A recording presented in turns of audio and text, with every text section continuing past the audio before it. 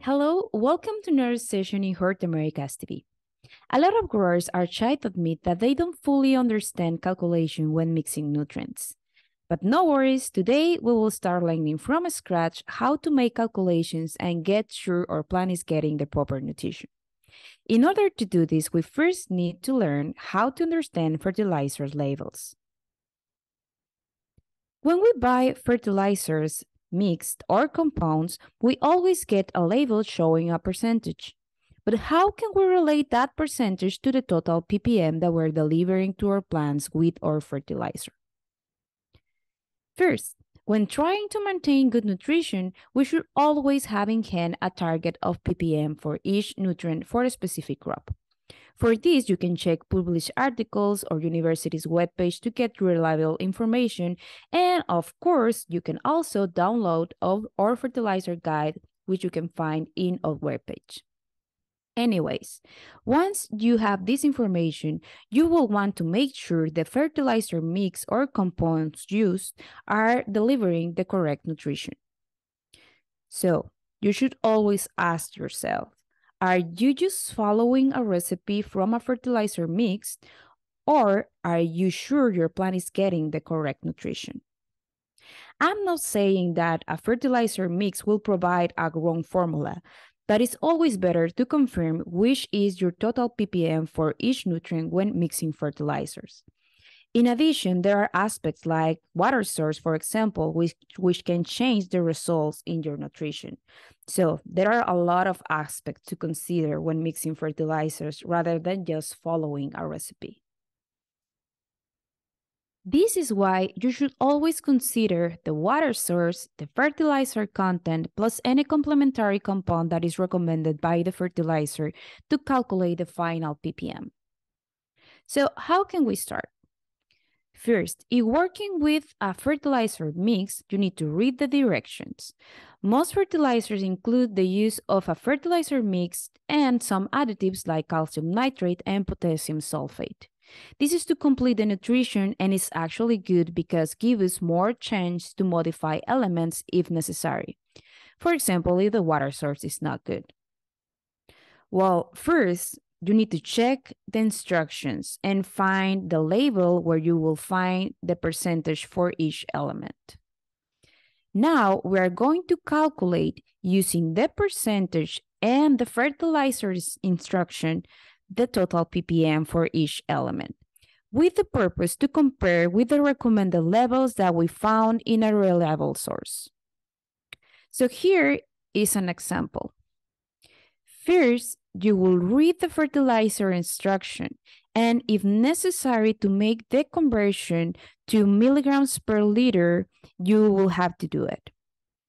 Most of the fertilizers come with instructions in grams per liter or grams per gallon. So make sure to make the proper conversion before the starting because ppm is equal to milligrams per liter. So we need to work with this unit. Now, to get the total ppm provided by the fertilizer mix, we will need to calculate the percentage shown in the label. For example, for nitrogen in this label from the fertilizer of Hort Americas, we have 9% of nitrogen. Then we will calculate the 9% of the quantity that is shown in the instruction. For the fertilizer of Hort Americas, the recommendation is to use 544 milligrams per liter. So this is already in milligrams per liter. So I made the conversion before starting with the calculations. So here we multiply, we calculate the 9%, and we find the total ppm for nitrogen that is provided by the Hort Americas fertilizer. So now the hardest part. Some fertilizers can include compounds in the label, and we cannot use the percentage of a compound to calculate a specific element. So for this one, we will have to calculate the quantity of the nutrient of interest. For example, in here we have a compound and we are interested in a particular element.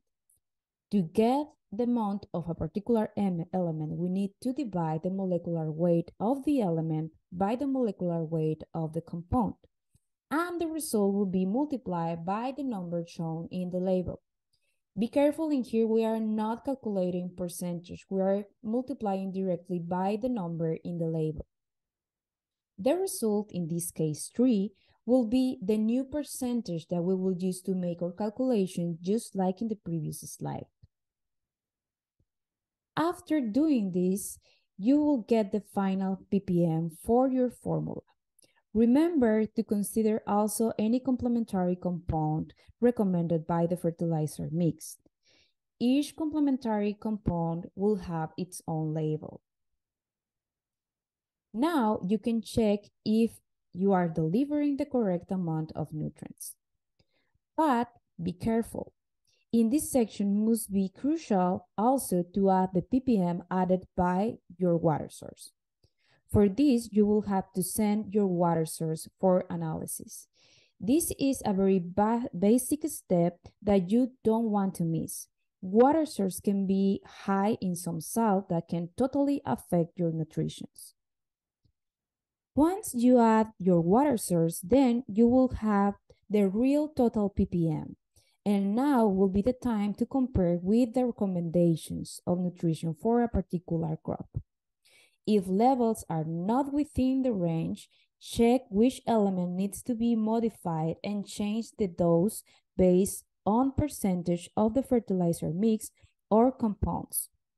For example, if calcium is too high, you can change calcium nitrate dose recommended by the fertilizer to keep your nutrition balance. Fertilizer management is not as complex as we think.